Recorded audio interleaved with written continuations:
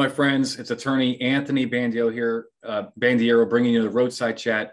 This question comes from an officer from California, and it's a pretty short and sweet question. I'll get down to the point. It's as the officer is looking for some clarification about when they can enter backyards in response to a burglar alarm.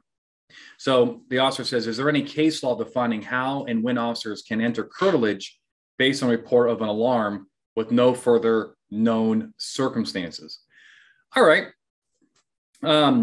So let's break this up a little bit. Let's first start off with what is curtilage.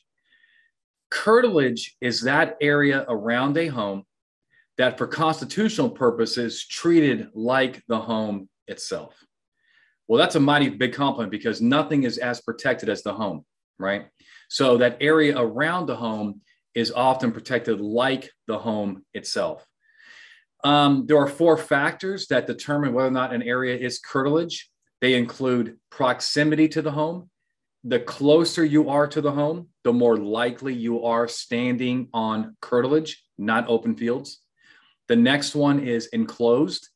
Is that area that you're standing on next to the home, is it enclosed by some kind of fence, right? Or other structure? It just makes sense that when you put a fence up, you basically send a signal that you want that area more protected than open fields. The next factor is the use of the area. And that's a very important factor because why are we protecting a piece of property around the home, like the home itself? Because the area is being used for domestic life, essentially, right? That when the homeowner or occupant is standing on this area, they think to themselves, man, this feels like I'm, associated with my home, right? This is like my home life. I'm physically and psychologically, this is associated with my home. And the final factor is sight screening. Has the person done something to keep prying eyes out? Do you need all 4 factors? The answer is no. But these are the 4 factors that courts use. The 2 most important factors by far are proximity and use. The closer you are to the home, and if the area is being used for family activities, it's most likely going to be curtilage. Now, let's go into our burglar situation. There are 2 things that we see in case law when it comes to burglar alarms. 1 is entering the backyards, and 2 is entering the home itself. My officer is talking about the curtilage, which is usually going to be the backyard. The case I have for you, let's bring it up. The case I have you is Belita versus McLeod. It's a case of the First Circuit. The citation is 211 F3D 166 2000. Okay. Belita versus McLeod. So what happened here was that an alarm went off at the residence, and the base office alarm, the officers enter into the backyard to see signs of entry and so forth. While in the backyard, this is a funny case actually, while in the backyard, the officers saw a pet raccoon.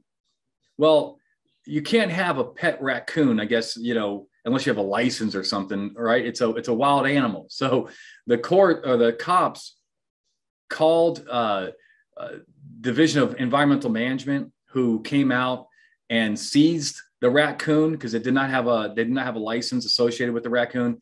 And the homeowner sued, said, whoa, you took my property. So the first question, the reason why there's a few things in this case that are kind of interesting, but the first thing I want to talk to you about is, were the officers lawfully present in the backyard? So that would be like plain view, right? And the answer is yes. So here is the quote from the case. Warrantless entries are most often justified by exigent circumstances, right? Warrantless entries into protected areas like the backyard. The best examples being hot pursuit of a felon, imminent destruction or removal of evidence, the threatened escape by a suspect, or imminent threat to the life or safety of the public, police officers, or a person in the residence. Here, the entry into the backyard in response to the silent security alarm is a perfectly good example of a perceived imminent threat. And Belita herself does not claim that the officer's entry was unjustified. So that's a great example. And so what I want to, the lesson I want to hear so far is that getting into the backyard, quite frankly, is going to be a lot easier than making an entry into the home. I think that just makes sense. Even though the U.S. Supreme Court in a case called Florida Jardines, that's where they said that the curtilage should protect like the home itself, like the home itself. They did not use the word the same as the home. Getting into the backyard is different than getting into the living room, right? And so that's an example here. It does make sense if you have the silent alarm that you should be able to look at the perimeter of the home to see if there's signs of forced entry.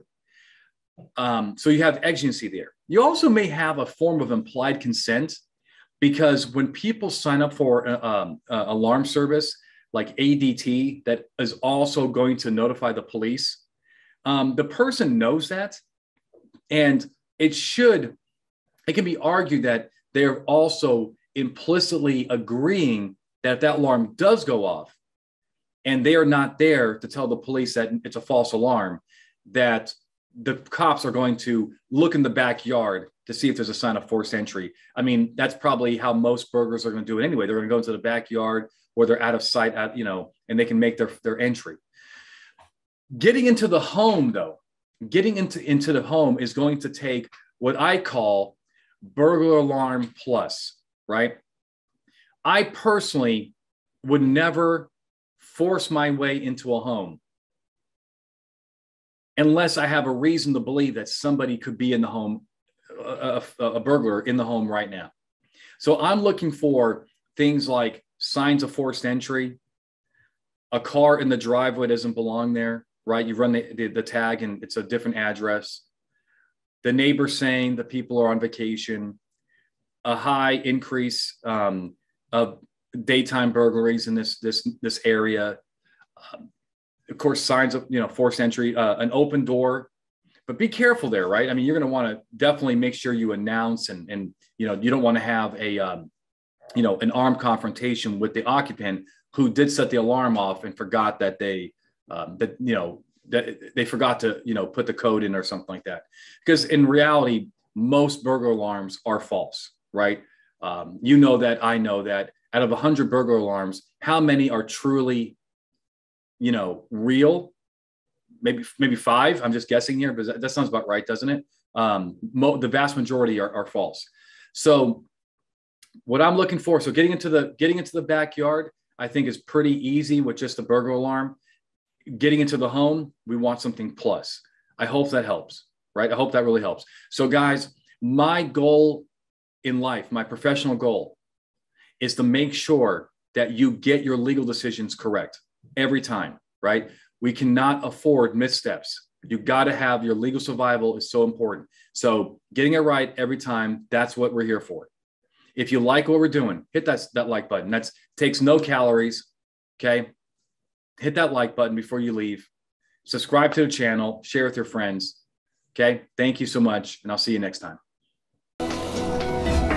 When it comes to law enforcement training, we are the gold standard. Visit bluetogold.com or call 888-579-7796 to learn more about our training, books, and free webinars. Also, don't forget to like, subscribe, and share this channel.